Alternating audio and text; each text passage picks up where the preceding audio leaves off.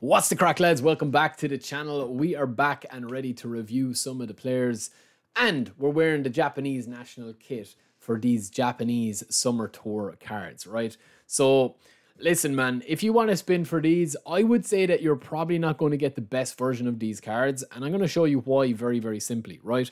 This SANE that we have is going to be the first training guide that I do. We're going to have two options of him, but you're really kind of tied to where you're going to be playing this SANE, right? Because the first thing is that if you are going to be using him, you have to decide whether you want to play him as a left midfielder or a left winger. The reason for that is because you need to train up things a little bit differently, right?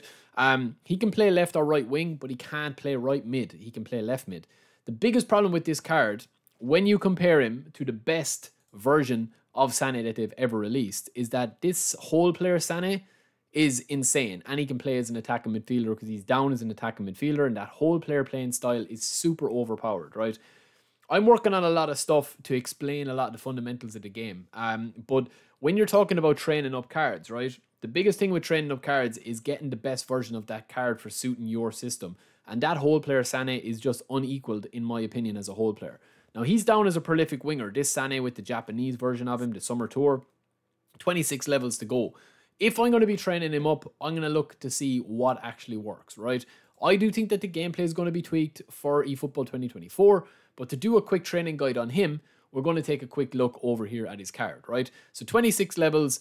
This is the first version of SANE that we're going to do very, very, very quickly here.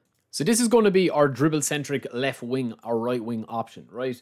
Yes, he does go to a 91 as a left midfielder, but this is definitely the best version of him if you're just looking for raw speed and delivery with finishing. Like, if you want to finish a couple of shots, I do think that Messi is still the best right winger cutting in onto the left foot, or Salah is quite decent as well. It pains me to say that as a United fan, but he is quite decent at doing that if you know the limitations of the card. And with this SANE, we're going to have 88 ball control, 93 dribbling, 87 tight possession, but we're also going to have 78 finishing, 92 speed, 91 acceleration, and 79 balance. So while the offensive awareness and the balance isn't as high as you can go on this card, it's a very solid card, right? Depending on how much you're going to be playing with this card, the stamina is going to be an issue, right? So if you only plan on playing him for one half, I would definitely put that at 2 and free up a few more spaces if you want to get your shooting to 80, which is pretty decent for a winger.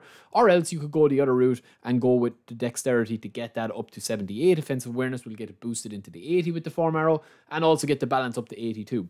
This card is going to be used as an impact player. You've got the player skills, you've also got long range drive, dipping shots, long range shooting, first time shot, and one touch pass. You don't have double touch on this card, which is a little bit of a pity. I do think that this card should have had double touch, but he has inconsistent form. So that's the biggest thing that you're going to look at in this card. That is really what ties it down and why he needs to be an impact player. He's not going to start for you.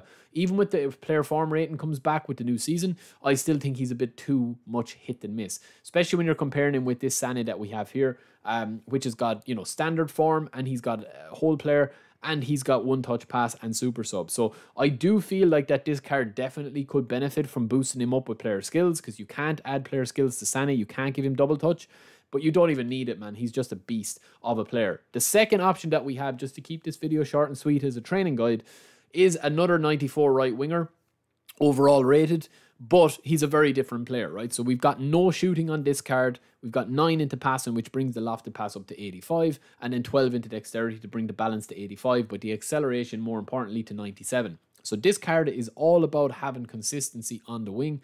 You'll have seen a lot of gameplay clips where I'm creating overlaps with my left midfielders or right wingers or left wingers if I'm playing Diaby up there or Alex Grimaldo.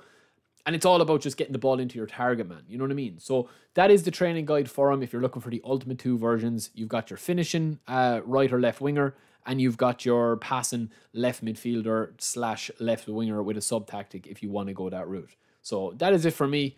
If you enjoyed this video, don't forget to subscribe. Short and sweet. Next few players will be up soon.